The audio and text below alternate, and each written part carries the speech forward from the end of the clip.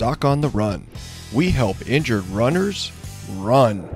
All right, today on the Doc on the Run podcast, we're talking with Eric, who is known on Instagram as the Bionic Runner and on Twitter as Bionic Runner. And I found Eric and really wanted to have him on the show because I think he's going to share some really useful information with all of us. And the reason I wanted to have him on is that Eric is one of those people who actually had to have a total joint replacement surgery, and he's still running and he's killing it in his training too. So he posts all of his runs, his workouts. You can see how great he's doing. And I really do think it's important to share his story. So he's agreed to come on the show today, mainly because many runners are just told they have to stop running when their joints start to wear out. And doctors often, I think they're well-meaning, but they frighten us into stopping running. And that also happened to me. That was why I was so attracted to his story. Before I went to medical school, I raced motorcycles professionally, and it may not surprise you to hear I got injured while racing motorcycles. In fact, I got injured a bunch of times. One of those injuries resulted in me having to have 2 surgeries on my left knee. Now, the second surgery was actually a reconstructive surgery. So I still have big screws in my leg, and one of the screws actually sticks out the front of my shin, just below my knee. But the important point here is that after that reconstructive knee surgery, my doctor, who was a totally reputable university physician who taught orthopedic surgery, he told me that if I were to run, that I would have to have total joint replacement surgery within 10 years. And more importantly, he also told me that I would not be able to run with a total knee replacement. A total joint would fail, and I would ruin my knee if I were to run on it after I had surgery. So since that time, I've continued to run. It's been about 25 years since I had that surgery, and I was told that I wouldn't be able to run or I'd ruin my knee. So obviously, it's worked out fine. I mean, I've done lots of marathons. I've done 15 Ironman races, including the World Championships in Hawaii. And at one point, I was an Ironman all-world athlete. And this year, when I turned 50, I did my first 50-mile trail race. So with my experience, again, results may not be typical, all that sort of stuff. All I can say is my doctor was wrong, and your doctor might be wrong too. So today what Eric's going to do is he's going to share his story and help you understand all the considerations you should really think about in relation to running and total joint surgeries if you feel like you have a worn out joint or some doctor tells you have to stop running. So Eric is going to, really help you put all of that advice in the proper perspective. And if you're seriously bummed out just because some doctor told you simply would not be able to run with a total joint replacement, you need to listen to this episode closely. So if there's one person on the planet who I think can really provide the proper perspective and inspiration for runners considering a total joint surgery, it is Eric. So Eric, welcome to the show. Thank you. It's great to be here. I happened to see that one of your recent guests was Mark Allen. Yeah. I was amazed by that. I told my kids, I'm just a nobody. Mark Allen is somebody I followed as a teenager, loved to watch him and Scott Molina and Dave Scott and all those guys battle it out every year at the Ironman. And so that was amazing that you had him come on. It was just really neat to hear him speak. Yeah. Yeah. So, Mark Allen, of course, one of the greats. ESPN called him the greatest endurance athlete of all time, right? So he's one of my heroes as a kid. Sure. And so it really was interesting to be able to just talk to him. But, one of Mark Allen's big thing is making sure that you can continue to exercise for a lifetime, not just a short period of time. And Sure. Obviously, that's been important to you. So why don't you just, before we get started here, why don't you just give us a little bit of background kind of about you and your running history, how long you've been running and all that sort of stuff. Sure. So I started running. It's kind of interesting. I was a paper boy delivering a weekly newspaper as an 11-year-old child. And on the front page, it talked about this boy coming to my hometown to run the marathon there. And I thought, well, gosh, I'd love to try that. I'd love to run a marathon and see what that's like. And so I talked to my mom, and my mom certainly had a lot more wisdom than I did. She said, why don't you try the 10K first? There's a 10K along with the marathon. Try that. See if you like that, and you can always do more later. And so right before I turned 12, I signed up for that 10K, and my mom was right. I did it, and I thought, my gosh, this is 6 miles. That's forever. And so I finished that, and certainly then got bit by the running bug. Now, throughout my teenage years, running was a way to stay in shape for other sports. I wrestled in high school and played football and played tennis I did gymnastics. And so running was a way to stay fit. And so I enjoyed it, but it wasn't the main thing I did. When I moved to college, college gets really intense with a lot of the work you have to do. And so I moved to running being my primary sport, because you could go out and get a run in at any time, anywhere, just put on your shoes and get out there. And so that became my thing. And so throughout my 20s, I was running quite a bit, not running to be super fast or super competitive, but just to do something I loved, quite often. And then when I was 29, I thought, well, gosh, I'm about to be 30. I want to do something significant here. And so one of the things I decided to do was enter my first marathon, see what that was like. And once again, I trained, I probably did a couple 15-mile runs, but I didn't do anything beyond that, just kind of jogging, logging those miles. And I did it, and it was fun. I probably finished in around 4:25. And I thought, well, that was good. I enjoyed it. I might want to do more of these. And so I started doing a marathon or two, maybe even 3 a year. But once again, just enjoying the experience, jogging through them. About 32, though, I started getting this slight hip pain in my right hip, chronic hip pain all the time. And I thought, well, that's weird. This pain never goes away. And, I tried to do whatever I could, maybe take, over-the-counter things like Aleve or ibuprofen, whatever. And that maybe helped a little bit at first. I switched shoes to go more maximalist type of shoes. I started getting some maybe massages, things like that, just to try to help it out a little bit. Did a lot of stretching. It kept doing the marathons, and just loved it. When I was about 40, then I decided to take it seriously and train really hard. And so met up with some people that really valued their opinion, really, really good runners, D1, a lot of D1 runners, and tried to glean everything I could from their perspective. All the while, my hip was getting worse. My right hip was getting worse and worse, and was trying to just fight, through the pain, basically. And so, I did that through my 40s, most of my 40s, and qualified for Boston, ran Boston, did great in my age group in a bunch of ways, was an ambassador for Ultra and some other folks, and had a great time. But when I got to about 46, my right hip was really hurting, and there really wasn't anything I could do anymore. Mm-hmm. So I started going to different surgeons, see what could be done. I came upon a man who had been trained in Chicago and was down now in Knoxville, where I'm from. And he was very optimistic about my opportunity to run beyond the surgery. He said, I will do an anterior entry into your hip, which will allow for you to get back quicker and be probably stronger, to keep that hip capsule stronger. And he said, we don't have a lot of data on what will happen when you run with a hip replacement. He said, we don't take a bunch of hip replacement people and say, we're going to put you through this, because that's not really ethical for us to do.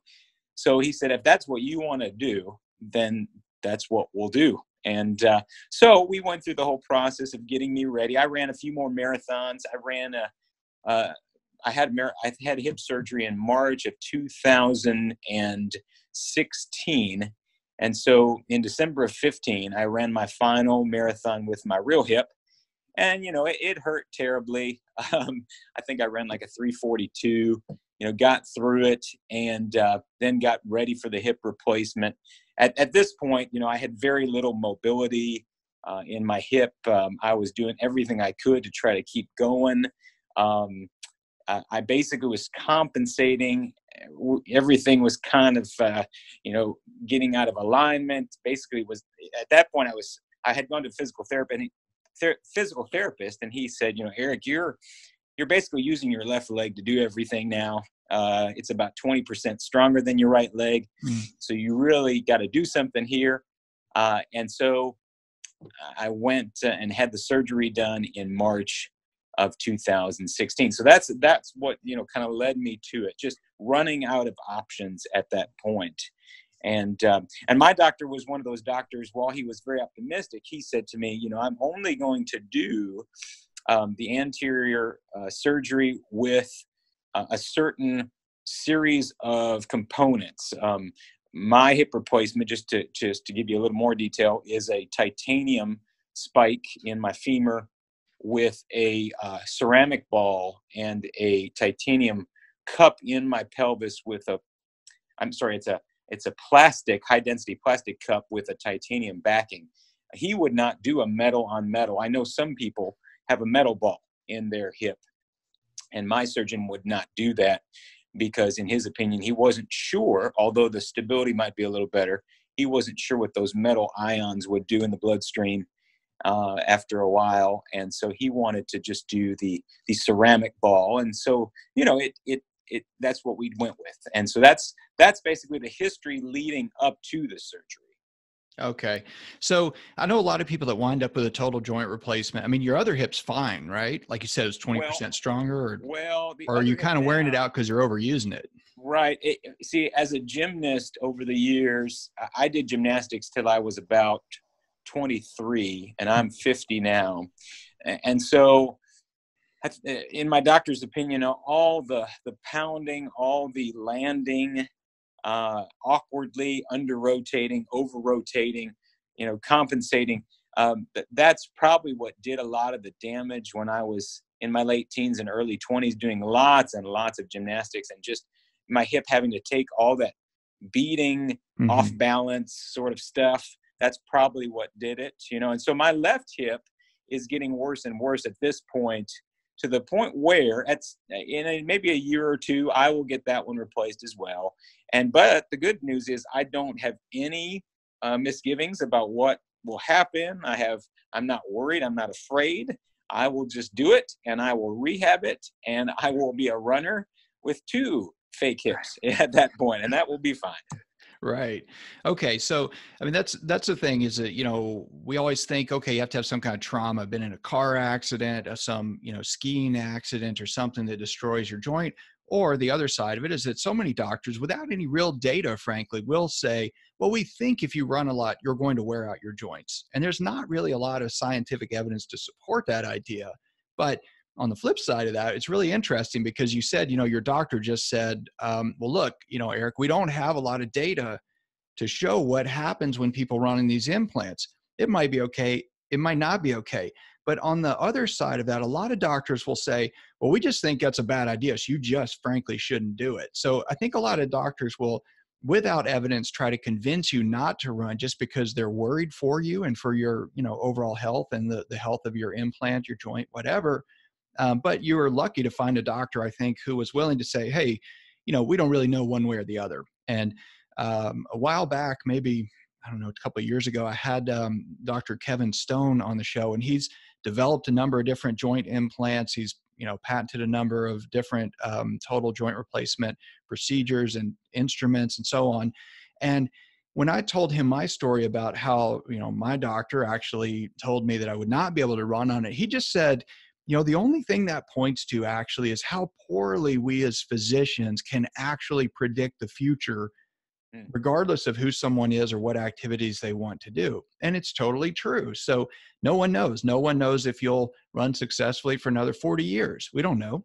Sure. And nobody knows. So when you finally decided to make that leap and go ahead and have the joint replaced, obviously you ran this, roughly 340 marathon. It was very painful. Was it really the pain, or was it that it was just not enjoyable, or that your athletic performance was so off compared to what you're used to? Like, was it really the slowing down or the hurting or the frustration? What was it that really led you to really go, okay, I've had enough, I'm going to get a total joint replacement?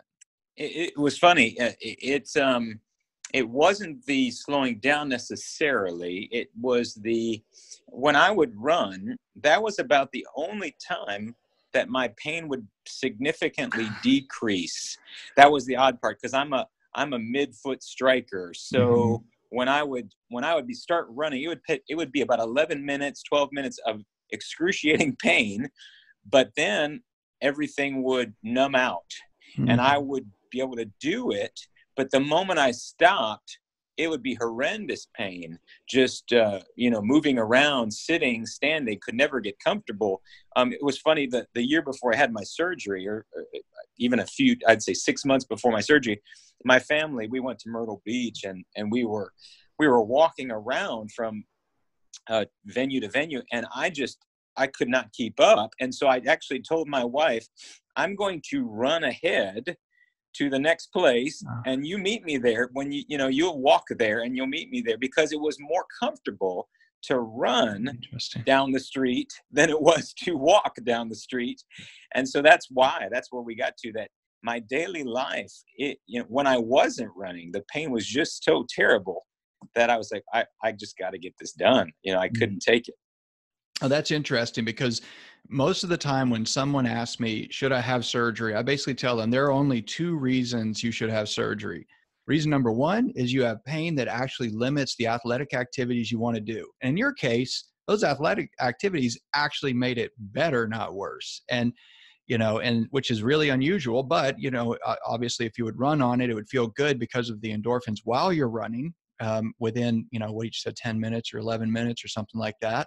And then it would hurt worse later because you basically just inflamed it after you Right. ran. And then, the second reason I tell people to have surgery is that, well, if you don't have surgery, you're going to wind up with a worse procedure later. But when you're talking about a total joint, there is no worse procedure, right? You're taking out the joint, you're putting in a fake one. It's artificial. We don't know how it's going to do. You hope it's going to last forever, but you don't really know. So there are all these unknowns around it. And when you add all those unknowns, I know you said now you're very comfortable with the idea of having the second hip replaced. Like, you have no concerns about that because you know what to expect. You know what the rehab is going to be like. You know that you already did it the first time, so it's going to be easier to do it the second time. Probably, I would think, some things you might do differently that would help with that whole process. But that first time, you had none of that experience. You had none of that security, and you had no one, frankly, like you, sharing their experience to tell you it was going to be okay. So what was that like emotionally for you? Well, it's something, if you can think of something you just love to do, something that is sort of the one go-to hobby that you enjoy more than anything. I, uh, I think in advance, of all these races I want to do, and I sort of live my life. Of course, I love being a husband and a father and all that, but my one personal investment in something is running. And so to not have that goal ahead of me was devastating. When Mm. I did that last marathon with my real hip, I thought, well, gosh, if I don't get to run again, what am I going to do? I don't like to ride a bike. Sorry to all you triathletes out Yeah. there. I don't really like riding a bike. I don't really like swimming. I love the intensity of running. Is there something out there that's as intense as that, but it won't hurt my joints? And so I thought, well, gosh, what am I going to do? But once again, I had to face the fact that my day-to-day life was just so difficult with this pain.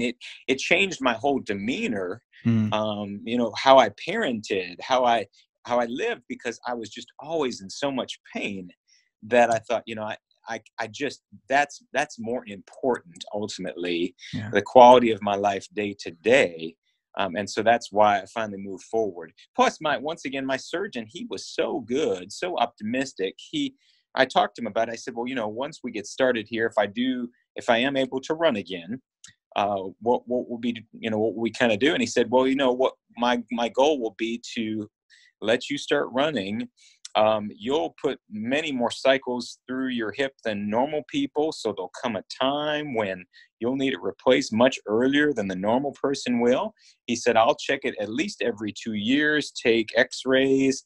At some point, if everything works out, my goal is to go back in, to take that ball off, to put in a new ceramic ball, and to set you loose, just like going to get your car worked on, to get, Hmm. get the preventative maintenance done, and then you'll have to do the rehab again, which isn't necessarily fun, but when that's done, send you on your way. And so, Yeah. it just was, he was so encouraging. My wife has been so supportive. My kids have been so supportive, in that, saying, Daddy, whatever you want to do, if you physically can run, we support you in trying to do this. So, it was some people, around me, but also me just saying, well, I'm going to just go for it because my day-to-day life is just so painful otherwise. Yeah.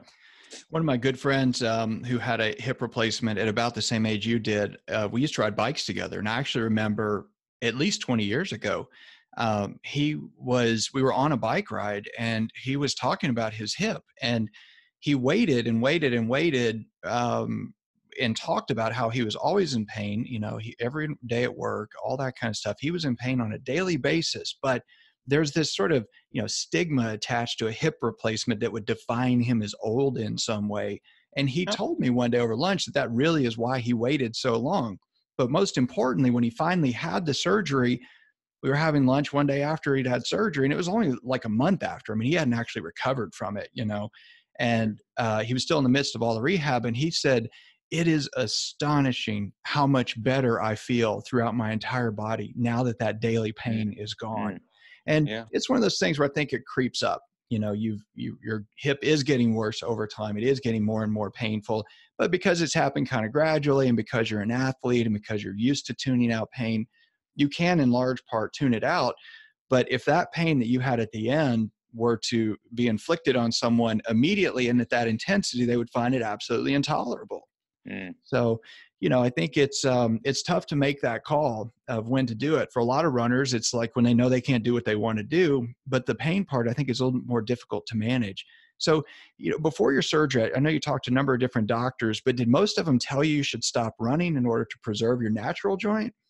Oh, yes. Most people said, you probably need to stop. In fact, my general, physician for years had said to me, Eric, it'd probably be a good thing if you stop running. I don't know why you're putting yourself through this.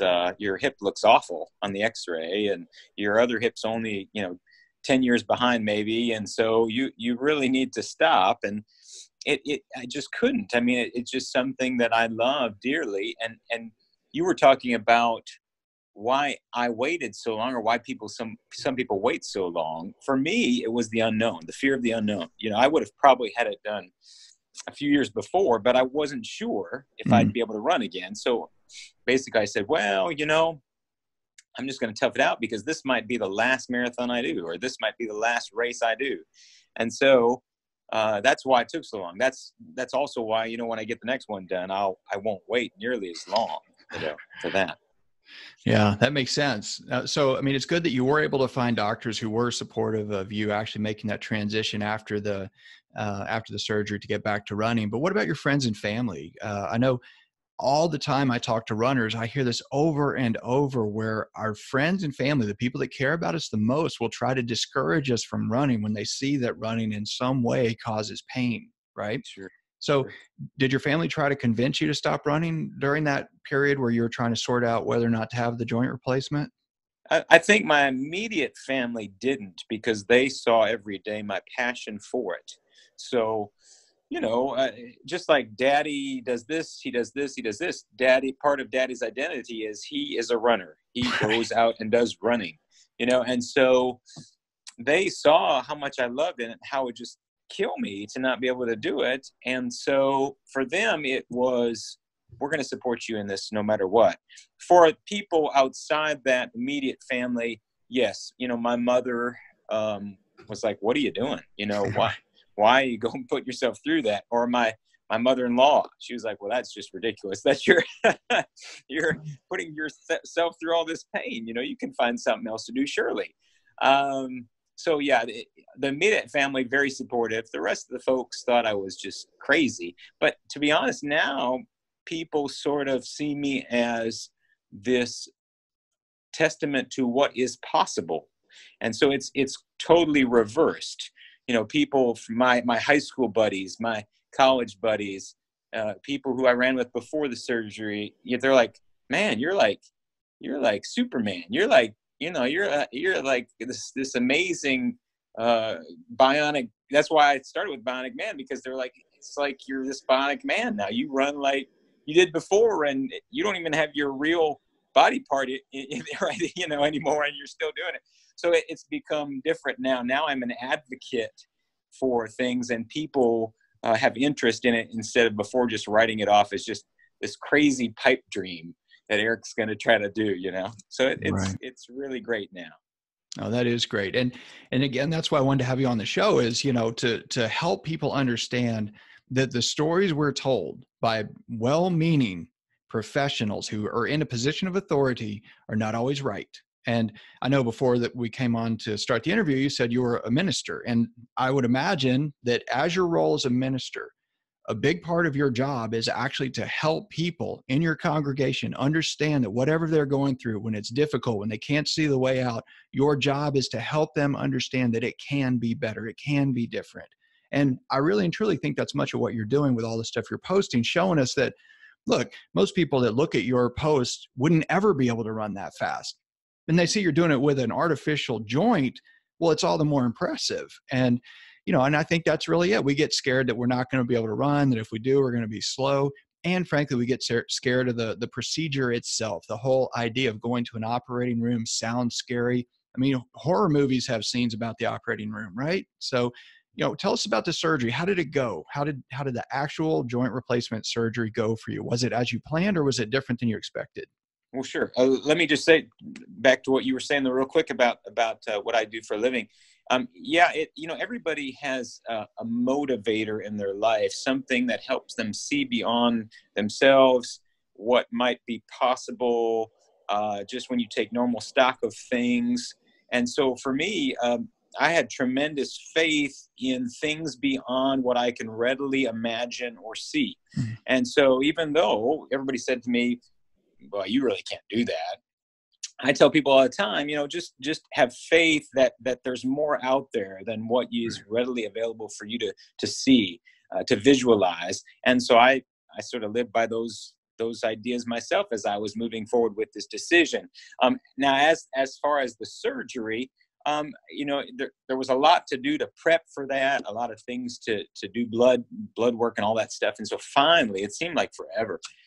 Initially, I guess too, I had done some things with my doctor, tried all these different exercises through physical therapy, and actually had tried to take Celebrex, an anti-inflammatory, but it really didn't make much of a difference. And my liver almost immediately got sensitive to that medication. So once we got that all out of the system, I could finally go in for the surgery. It was great. I was his first patient of the day, which I thought was great. He was fresh, I thought, like, good, I'm the first guy. So I got in there. I woke up after the surgery, and the first thing I noticed was there was no chronic pain. Like, I had no pain in that leg, in that hip. And so that was wonderful. That night, I started walking on it with a walker. And once again, I was amazed. Now, of course, some of that was probably some of the medication they used for the surgery itself, of course. I saw the doctor that night about 10 o'clock at night. I was walking down the hallway with my walker, and he approached me from the other end, and we started talking about it. And I said, this is amazing, that I don't have this chronic pain that I'm dealing with. And so I did a few things the next day in the hospital with all these other joint replacement people. They all looked at me kind of funny because most of them were 60, 70, 80. I was 47. So, they thought it was kind of funny that somebody my age was doing it. And so I did all the hip. They give you a bunch of hip class work with a lot of notes, what you need to do once you leave the hospital. So I got all my notes, how to get in and out of the shower, how to get in and out of the car, all these basic things, and then started my rehab. I was assigned to do all this stuff at home, which I did religiously. I did my rehab at home morning and night. All the exercises I was assigned, I did them all. I was also assigned to go to 18 sessions of physical therapy, 6 weeks, 3 times a week. I did all that exactly as I was supposed to. It was amazing. My mother-in-law got her hip replaced at the same time that I did. And while she she was about 75. She didn't do the rehab as religiously as I did. And now my mother-in-law has no strength in that leg, none. I mean, she has to physically grab that leg and basically, pick it up and put it where she wants it to be. Of course, there's no pain, which is great, but she has no strength. And so, I really think the rehab is just what is, so important, doing all the things the doctors tell you. I can certainly, you want me to go into that a little bit more, some of the rehab that I did and kind of the timeline? Yeah, definitely. I think that would be really useful to talk about the rehab. But, one of the things you just talked about that I think is really important and key is that before you had the surgery, you were sort of told and given all these homework assignments and stuff on like things you need to practice before you have surgery, how to Yes. go to the bathroom, how to get in and out of the shower safely, how to get in and out of bed safely, right? Like those Right. are critical things. And it's so fascinating because I think overwhelmingly people who are considering surgery, they think I need the best doctor who is going to do the best procedure with the best implant or gizmo. And the fact is, no matter who the doctor is, the procedure itself is a very, very small fraction of the entire equation. It's important to have a good doctor, no doubt. It's important to do the right stuff in the operating room, for sure. But what you, as a patient who wants to get back to running, does after the surgery and also before the surgery to prepare your body for what's about to happen is really what determines, I think, who is going to get better and who is not. So along those same lines, aside from learning the things that they gave you on your homework sheet, I would imagine you also did some kind of like, prehab stuff, right? Something to become even stronger so that when you went to the operating room, you were completely and totally fit as much as you could be, because then obviously you're going to lose your fitness from there. So your mother-in-law loses a lot of fitness, but she's starting from a place of relative weakness compared to you, right? Sure. Sure. So what did you do for prehab? Did you do a bunch of stuff before the surgery? Is there anything in particular? Yeah, for the most part, because I had such a base of athletic experience and fitness, I didn't do a lot. There are people, of course, that have to do a lot of prehab. I was running up to right before the surgery still. I mean, still, just doing kind of junk miles. I mean, just to be out there. So I was still doing a lot of stretching, a lot of physical therapy moves that strengthen the pelvis and everything around it. Those are things I had been doing, though, to try to hold on to my ability to do it. But once again, that right leg was getting so immobile, it was starting to almost be fused to my lower back where I'd have to use it all as one unit, and so once again, more than anything, it was becoming educated about what was about to happen. What is a anterior hip replacement, total hip replacement? How does that work? And so actually I went and watched YouTube videos about the surgery and what did they do and what will it look like when it's done and what should I expect from my muscles that have been cut or pushed aside, what's going to happen. And so I basically did a lot of homework to learn about the procedure and what to expect my body to feel like once I was done. Yeah, that's important. I mean, and there's so much information available now. And maybe, I don't know, 8 or 10 years ago, I actually created a video on total joint replacement in the big toe joint. And, and it was a bunch of images and I mean, they're actual surgical images. So yeah, it's kind of gruesome if you're not prepared to see that. And I remember I showed it to someone and she said, "Oh my gosh, you're not actually going to put that on the internet, are you?" And not kidding. I actually thought about it. I was like, well, I don't want to freak people out or anything, that's not my intent here. And it really kind of made me think about it. And I actually delayed putting it up for at least another year or two. And then one day I finally just thought to myself, she doesn't know what she's talking about. I think this is useful. I'm going to put it up. And now I think that thing's had over 500,000 views or something. And and there's that sort of stuff on virtually every topic now. So when I put it up, yeah, it was a little unusual to post what seemed to be very graphic surgical images. Mm. That's just not the case anymore. You can see every part of every surgical procedure that's ever been done just on YouTube, Sure. and it does help you, I think. And, if you're squeamish, maybe not, but for most people who really want to understand the process, who really want to understand exactly what's going to happen and, why you can or cannot do certain things, like the way you get into or out of the shower, or when you start exercising, it's really crucial. Mm. So, I mean, that really does, I think, speak though to, how thoughtful you've been about the whole process, and really, that whole thing, there's nothing to fear but fear itself. Right. Mm. And sounds like you delayed surgery. I mean, longer than you needed to probably. But, you have to get to the point where it seems like you're comfortable. It's the right decision for you. So then after you got out of the operating room, and you were ready to go and they kind of cleared you to start rehab, I mean, you're walking on it basically the same day, right? And then Right. where did rehab go from there? What was that process like?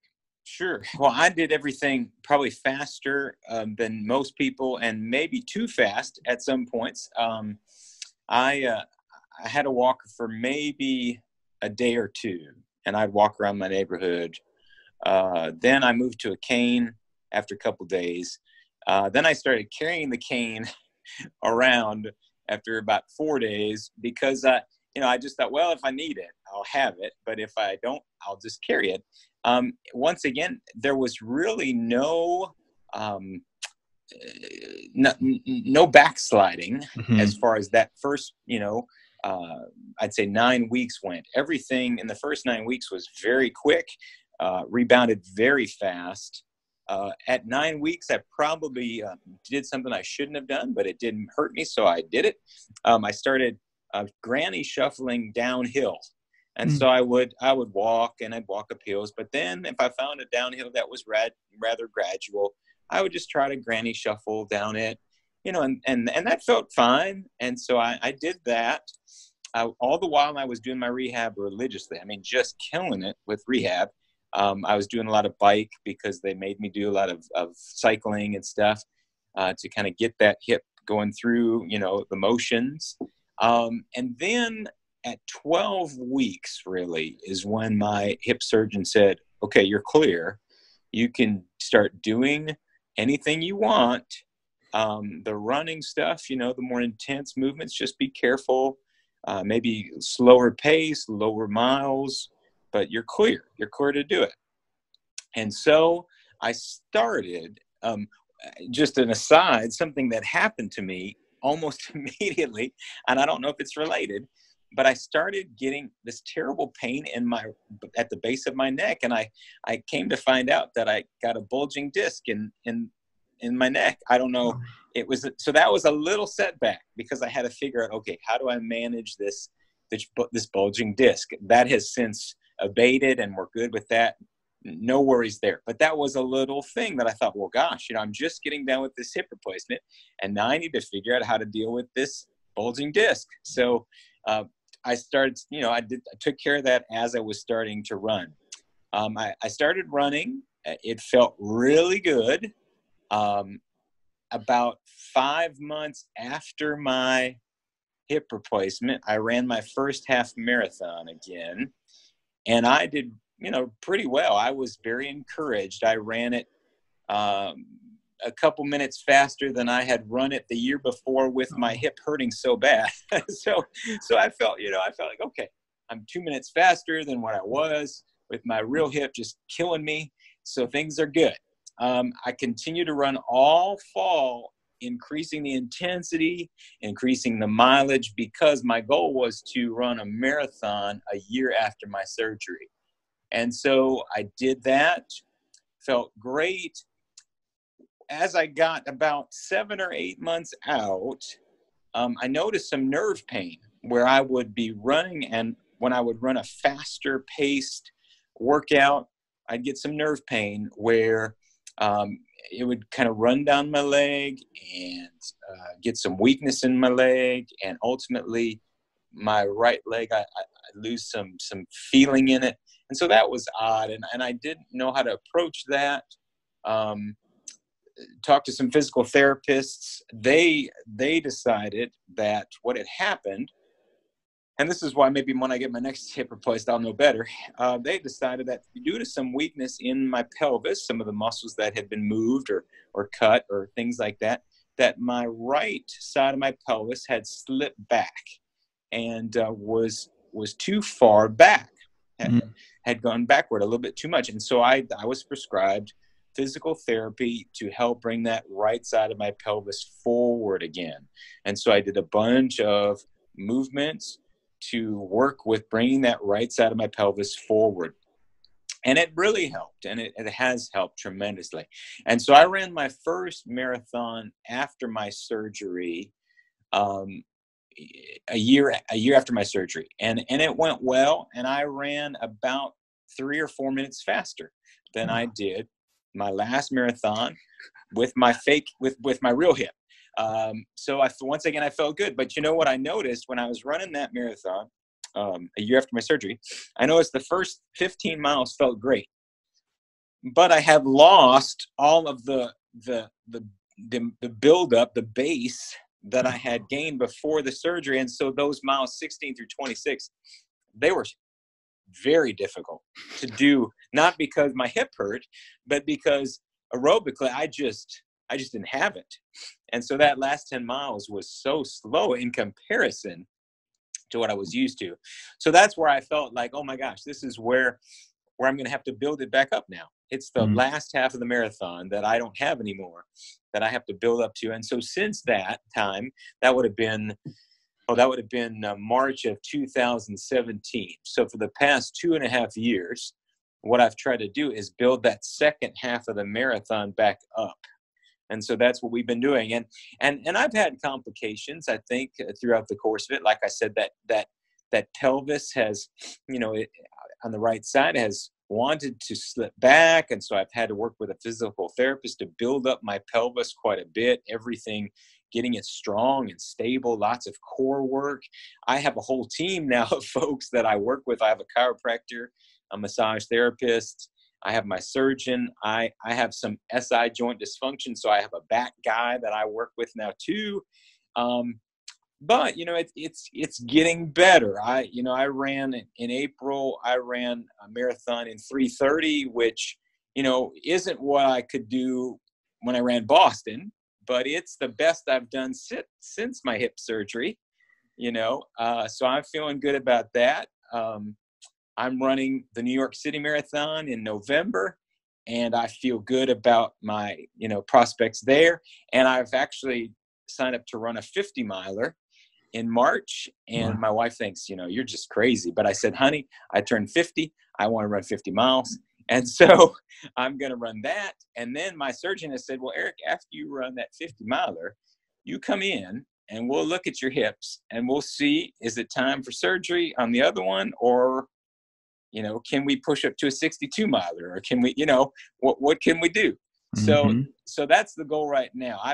It's funny. I would say now after the hip surgery, it's kind of like every month that I run is a blessing. Last month was tough.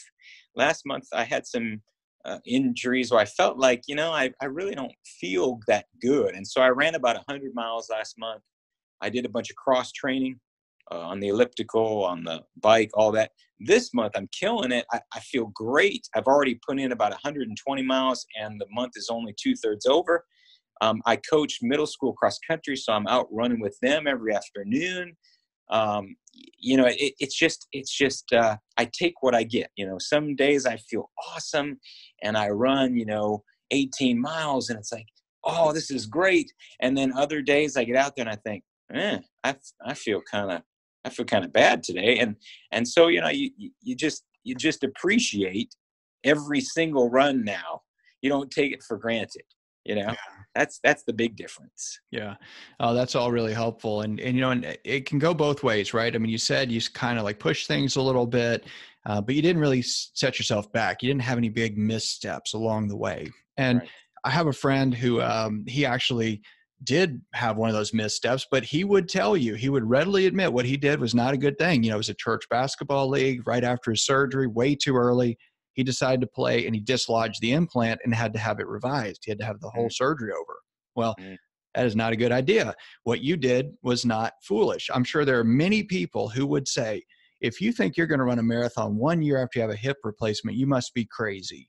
But that's a completely reasonable goal. If you said, I'm going to run a marathon a month after I had hip replacement surgery, well, most people would think you're crazy, and understandably so, because it's not healed. But at a year, it's pretty well healed. It's just a lot of work to try to rehab it in that amount of time. And like you said, you at that point had not really gotten your aerobic base back. So you had to suffer at the end of the race, but you didn't have any missteps. And what I tell runners all the time is, regardless of their injury, whether they've had surgery or not, you only have two choices. You can do the standard recovery that we think works for that injury or for that surgery or whatever, and wait the normal timeline to end, a year and a half or whatever, and then start retraining yourself to run again. Or you can push the limits. You will have to experiment. But all along the way, you are healing. And all along the way that you're healing, you're getting stronger and stronger and stronger. So you can tolerate more and more activity throughout that entire course. And that is what I think most physicians are kind of nervous about, because, well, we already know you're going to run a lot. You're going to train hard. You're dedicated. And so that kind of frightens practitioners to want to rein you back in and tell you to stop running. But you've had a whole team of people helping you along. So it sounds like you really made some really good choices to get ready to run again. So Right. is there anything, when you really went from that switch from just being in the early recovery, kind of walking, to where you actually transitioned to running, there is no data on that. If somebody says, well, if I replace my joint, when can I, go for a jog? When can I run 3 miles? Nobody knows. So how did you make that decision? What did you do to prepare yourself to make that particular transition? Well, I think, I just had to learn how my body felt. And I'm still learning that. To be honest, I made an appointment with my surgeon a couple weeks ago, because I had all this. What I've noticed is my right hip, after the surgery, I have all this extra mobility that I didn't have before, but things like my hip flexor can't handle it necessarily, because it's used to 15 years of less and less mobility. So, it now, for the past 3 years, it's had to get used to all this extra stuff that Eric is doing. And so a few weeks ago, I was trying to do workouts that were far more intense as far as speed. And I've noticed when I do, the faster I run, the more my hip flexor feels, gets rather bothered by that. Just thinking anatomically, as I push off with that right foot on the ground and that leg swings back, that is the hardest part of the movement for me right now, from having the hip replacement. And so when I'm running hard and my push off is harder and my stride is more intense, it suffers. And so what I did, after I made the appointment with my surgeon, I went to my physical therapist and got all these exercises to help with that hip flexor. And so I canceled my appointment with my surgeon because, that all worked. So my point is, I'm still learning how to react to what my body's telling me. You said making good choices. I will tell you that, of course, sometimes I make terrible choices. Like a few weekends ago, my 14-year-old son, he wanted to go play tennis. And I said, okay, we'll go play tennis. And so I played tennis for like 3 hours with my 14-year-old son. And while my right hip did great, the replaced one, my left hip was like, what are you doing? And so I said to my son after, I said, until I get my left hip replaced, son, I don't think I'm going to play tennis with you anymore, because that start, stop, quickly adjusting left, right, front, back, that really bothered my hip, versus running, where my hip can count on going forward for miles after mile after mile after mile. So, from the moment I got my new hip till now, it's been a constant learning game. Mm-hmm. From the moment I got released, I had to think, okay, I'm going to try to run all slow miles. Let's just run 3 to 5 miles today, all really slow. If I have to stop, I have to stop. If I don't have to stop, I'll keep going. I did that for a week or two, 3 to 4 miles, 3 to 4 times a week, 3 to 5 miles a day. it all felt good. So I thought, well, okay, I'm going to sign up for this 10K 3 months after my surgery, and I'm just going to run it, and we'll see what happens. And I ran it, and I ran it probably a few minutes, a handful of minutes under what I would normally try to get. But just to be out there with these people who love to run and to not be in pain was great. And so I did that 10K, and I thought, well, there's a half marathon coming up in a couple more months. I'm going to train for that, but I'm going to do mainly all easy miles. I ran all easy miles for the next 2 months, and I actually only thought to myself, okay, I'm going to try to run for 90 minutes straight, just nice and easy. And I did that a few times before the half marathon, and then I ran the half marathon. And like I told you earlier, I ran it a couple minutes faster than I did the year before when I was in all this pain. So, I knew my body was adjusting and was dealing with it okay.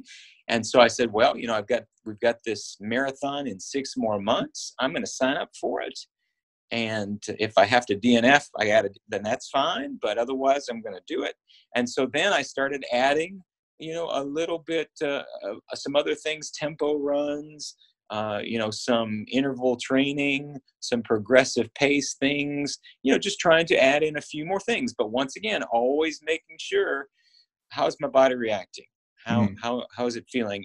Do I have any sharp pain? No. Do I have any soreness? Yes. But we can ice it down and we can do some other things. And so that's basically where we're at now. We just feel it out and see what's going on and how our body's responding. And I sign up for these races and think, yeah, I do want to run a 50-miler in March. If I get there healthy, great. If I have to set my sights lower, we'll do that when we get there. We'll adjust when we get there. Yeah, that makes sense.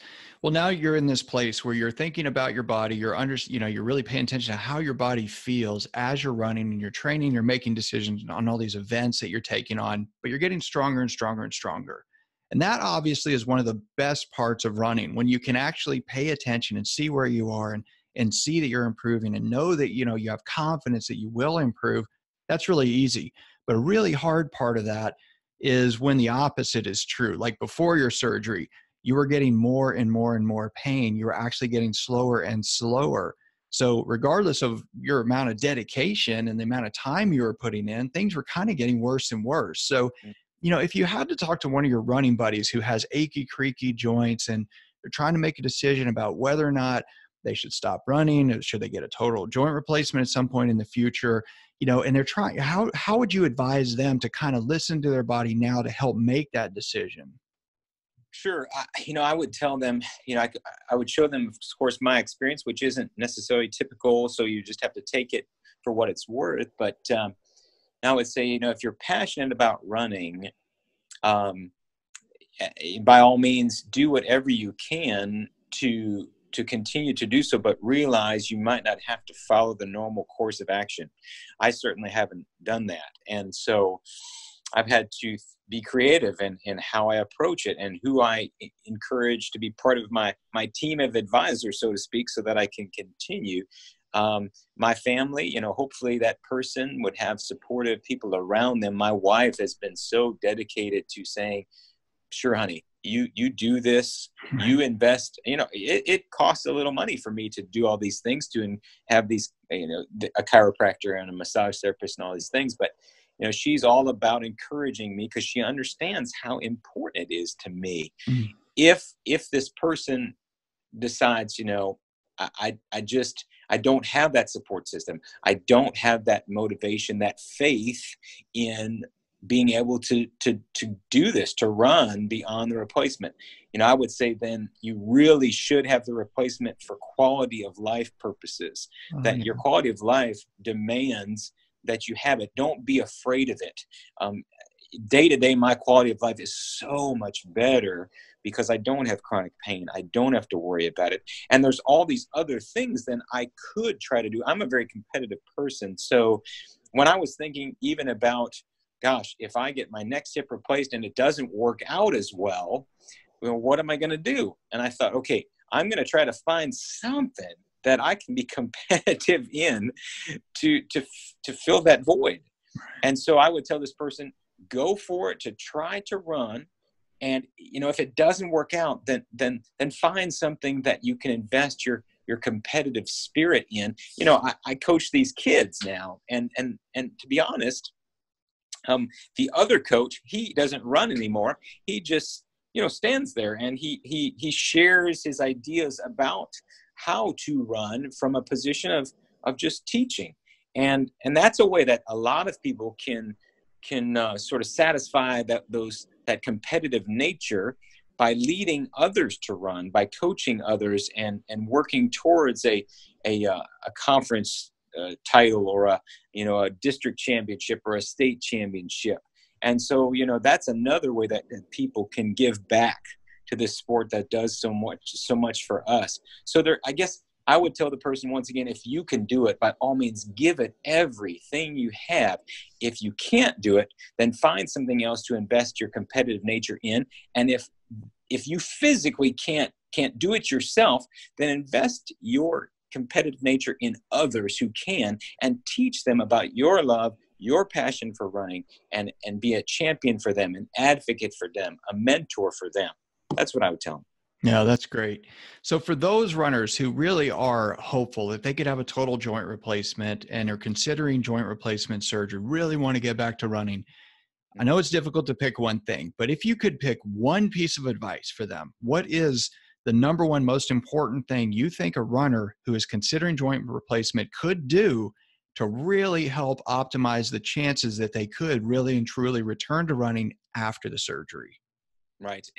Well, if they need to go forward with it, I believe, go forward with the surgery, because you're only prolonging the inevitable.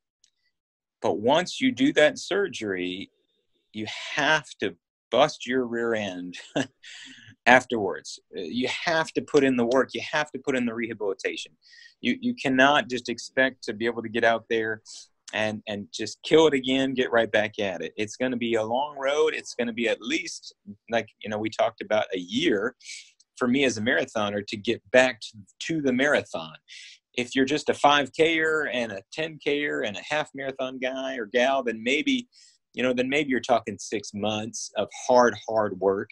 But it's once again, really listening to your body, really getting on board with all sorts of therapy, if necessary, and doing that rehab. Well, like I said, once again, I've done as holistic an approach as I can. I became a vegan even because I had so many friends who were older runners who said, Eric, I'm a vegan, and it really helps with the inflammation in my body and my energy level. I feel it's great because of my digestive system and how it's dealing with my diet. So I mean, I've gone full in.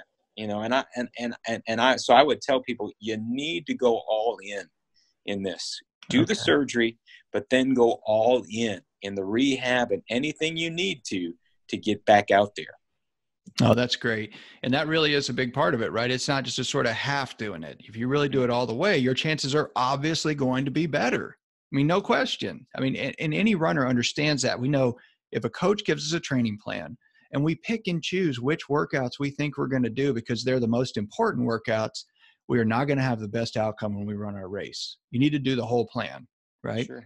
So when you were going to find doctors that would actually help you, that really would be, not just good technicians, good surgeons, or good physicians, but they were going to be, motivating, encouraging, uplifting, positive.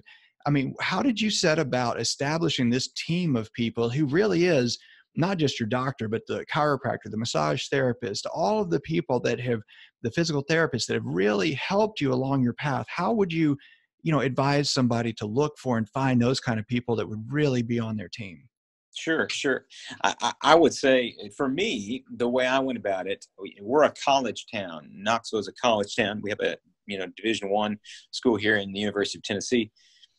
I went to talk to those people, all the people I knew who were D1 athletes or D1 coaches who were involved in the running scene, so to speak, in my town. And so they would point me to this this coach, this D1 coach, or that person who works on the athletes at the University of Tennessee, this nutritionist who works with this person who was, a decathlete in the Olympics, or, this surgeon like mine who works to repair different things going on with UT athletes. And so I did that. I went to all the people that the professional athletes and the D1 athletes and coaches told me you need to see. And that for me has worked out great, to get into those circles of people, to find out who are those folks who are keeping the D1 athlete, the Olympic athlete, the professional athlete going, day to day. And that's really what worked out for me. Oh, that's good advice. I mean, we always want to believe that everybody's being treated equally. And we want to believe that there's this idea that everybody deserves healthcare and that everybody's going to get healthcare. And that's just not how it works. I love my country and everything, but the healthcare we have is not even for everyone. It's just not. In fact, when I lecture at conferences on running injuries, like in a couple of weeks here, I'm going to be lecturing in Las Vegas at the International Foot and Ankle Foundation meeting, all about running injuries. And many of the research studies, when I present those studies in lectures to physicians, and we're looking at how runners do with certain injuries, in all those studies, there are a couple of reasons they have to disqualify people and eliminate them. And one of those reasons is that they are elite athletes. So when you look at, the incidence of running injuries and how people recover, universally, the people who are elite athletes, professional athletes, they're eliminated with the thinking that, and it says over and over in these disqualifications, that they're known to have earlier intervention, more supportive care, and more attentive care than the average patient. Well, it's not complicated, right? I mean, if you have a professional quarterback on a football team, they are going to get more attention. They just are. And it's not about money. It's about the fact that we understand that, so wait a minute, this is crucial that this guy gets back to activity, and they're used to pushing those limits, because we know, I've seen professional athletes, I've worked with elite athletes, that's what I do. And when I see them, the question isn't, do you want to play again? Do you want to run again? The question is, how soon do you have to be back performing at the same level? And then we have to figure something out. And that's part of it. Is I think that's so important, is that when you go to those people and you find somebody that you have, works with elite athletes, with professional athletes, with high level runners, and you go to that doctor, that physical therapist, and you just say, look, this is not optional for me. I may not be a professional athlete. However, this is crucial to me in my lifestyle. They understand that, and they will treat you differently. They will treat you like an elite athlete, but you have to make it clear to them. Sure. Chris, it's amazing too. And what you were just saying here, that they love to work with people, just everyday people too, who are passionate about something, passionate about this sport. And it was funny, I was working with the physical therapist in my rehab, and I said, thank you for all these things you're doing for me. And they said, it was funny, they said, thank you for being in shape. They appreciated that I was trying to stay in shape to do this, and that I was passionate about this stuff. So I would take it serious. I would do what they're saying. I would imagine it's very frustrating for a person who's a physical therapist or a nutritionist or anything, who says to somebody, this is what you can do, and then nothing's done. The person doesn't do any of that. I can imagine how frustrating it is to give these people this guidance, and then for them to not use it. And so, I think that all the people I've worked with, not only have they been great for me, but I think they've been appreciative that I've been wanting to use all their wisdom and apply it to where I'm at. So, well, that's true. And I can tell you that, as a doctor, when we have a medical term for it, we call them non-compliant patients, patient non-compliance. And it's really simple. I mean, we think we know what will help with a certain thing. We think we know, if you take this pill, your blood pressure will go down. If you take this pill, your blood sugar will not get so high. And yet people do not take their medication. They do not do what they're supposed to do. They do not do the rehab. They don't stretch. They don't exercise. They don't do whatever. And over and over and over, it used to be a running joke in my office when I had a standard office, where I would say, after surgery, I would say, Did you walk on your foot? No, not at all. Okay. Did you take the boot off at all? No, not at all. Okay. So you don't walk on it. You don't step on it. You kept the boot on the whole time. Okay. When you're sleeping without the boot, you ever have to wake up and go to the bathroom? Well, sometimes. Well, when you walk on it to the bathroom without the boot, does it hurt? Well, just a little bit. Well, wait a minute. I thought you just told me and like Sherry, my assistant would literally start laughing out loud every time she would say, but I thought you just told me you didn't walk on it and you didn't take off the boot. But then literally 10 seconds later, you told me you were walking to the bath. Well, I'm just going to the bathroom, not really walking on it. That is a non-compliant patient. And it is extremely frustrating to talk to someone who just will not do what we think is going to help them. And it is incredibly gratifying to see somebody when we say, okay, this is the plan. We think this will work. And then you take the plan and you go execute. You do the work, not the doctor, right? The making the plan's the easy part. Doing the work is the hard part. But when you do it, your physical therapist, your doctors, everybody on your team, it really is encouraging. It's uplifting. It's great. And not everybody's able to do it. Why I like working with runners is that runners as a group understand you have to put in the work to get an outcome. It is not going to happen just because you took a pill. There is no pill like that. In fact, this morning, our Alex, our little boy, says, I wish there was one pill that you could take and never have to brush your teeth again. And just this morning before school, and I was thinking, it would be great to write a thing about the pill that you wish you could take at each stage of life. I want to be a grown-up. I want to not brush my teeth. I want to be young. I want to be skinny. I want to be fast. I want to be smart. I want to not forget things. But there is no pill for those things. It's about work. You have to put in the work to recover and get better. Sure. So for all those people, who are still kind of on the fence, they're frustrated, they're demoralized, they're even depressed because their doctor said, look, you need a total joint replacement. And they've maybe been told they're not going to run again. I mean, what sort of words of encouragement can you offer them? Well, I would say once again that it's your body better than anybody else. You know your ability better than anybody else. People are trying to judge what your potential is based on their knowledge of you, but it is still one person's opinion of you looking at you from the outside. I mean, you know your heart, you know your mind, you know your level of faith that you have in your ability.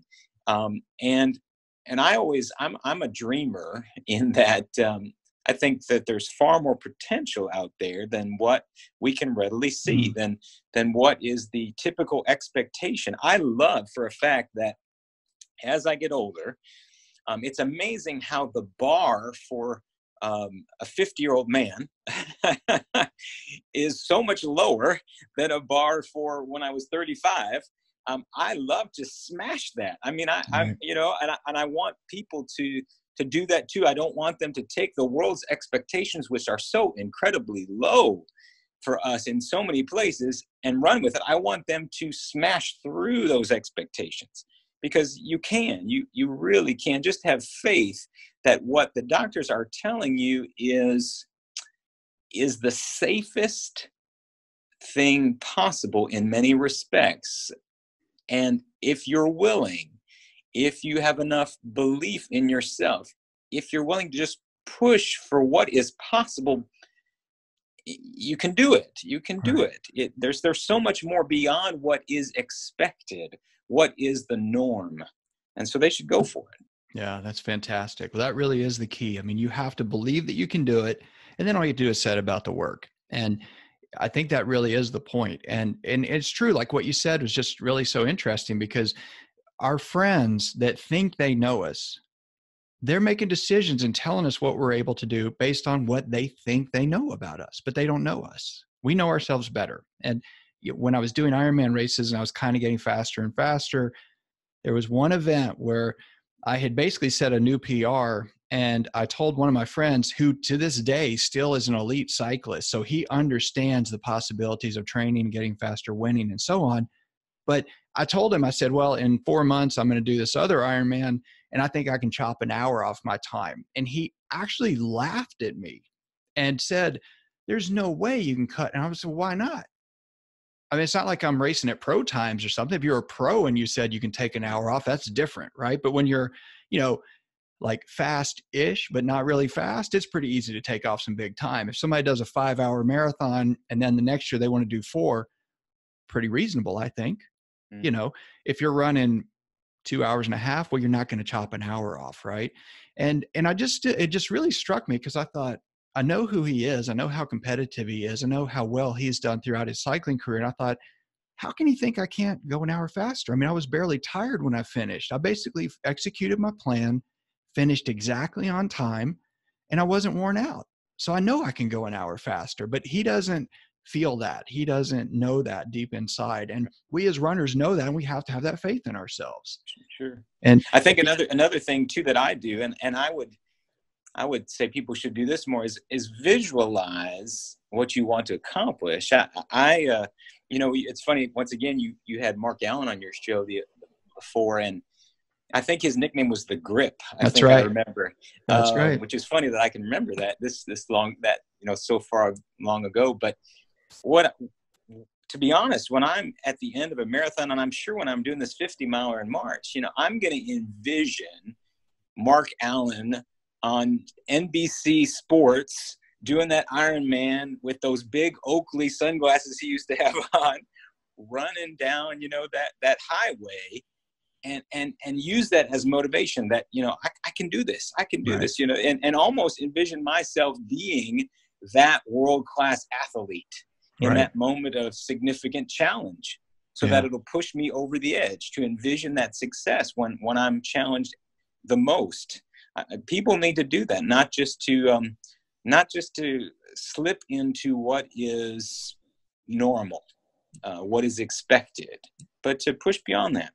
That's right. That's it. So, I mean, that's, I think, really great way to wrap this up. Do not slip into what's normal or what's expected, you know, because truthfully, what we expect out of ourselves is what we get out of ourselves. I mean, and that's the bottom line. So if we expect we're going to run 5 hours, we're not going to run 4, you know, and, you know, one of the races I did, my goal was to do 12 hours, and it was 11 hours and 57 minutes.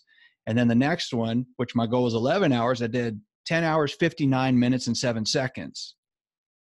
But that's not a coincidence, right? It's about visualization. It's about deciding it's going to happen. And even that race you talked about with Mark Allen, you know, he talks in the interview about that, about how, you know, for 8 hours, he and Dave Scott are running literally side by side, stride for, you know, stride the whole way.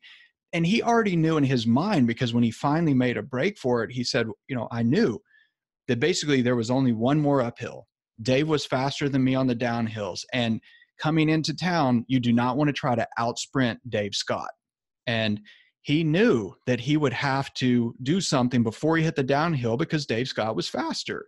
And so he had visualized not just the race, not just running down the finish chute ahead of Dave Scott. He had visualized and thought about what would happen on every section of that course.